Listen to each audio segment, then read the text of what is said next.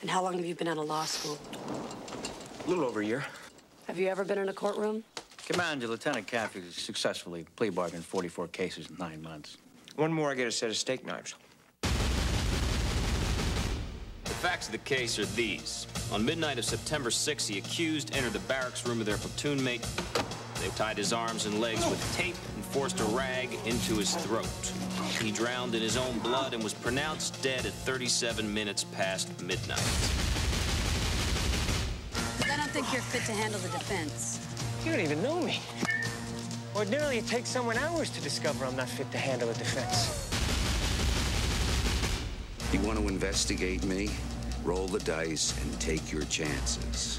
I eat breakfast 300 yards from 4,000 Cubans who are trained to kill me, so don't think for 1 second you can come down here, flash a badge, and make me nervous.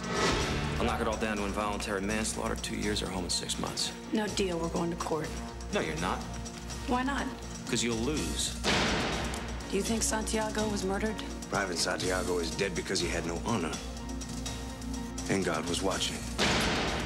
How do you feel about that theory? Sounds good to me. If this case is handled in the same fast food, slick-ass, Persian bazaar manner with which you seem to handle everything else, then something's gonna get missed. I want to slam dunk this guy. Danny, I know what you're going to say. You don't have to.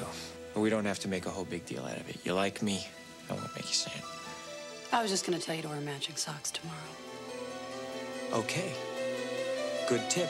All rise. In the heart of the nation's capital, in a courthouse of the U.S. government. We follow orders or people die.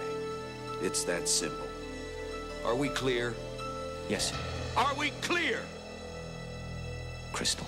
One man will stop at nothing to keep his honor, and one will stop at nothing to find the truth. You men follow orders or people die. You want answers? I think I'm entitled. You want answers? I want the truth! You can't handle the truth! Son, we live in a world that has walls, and those walls have to be guarded by men with guns. Who's gonna do it? You?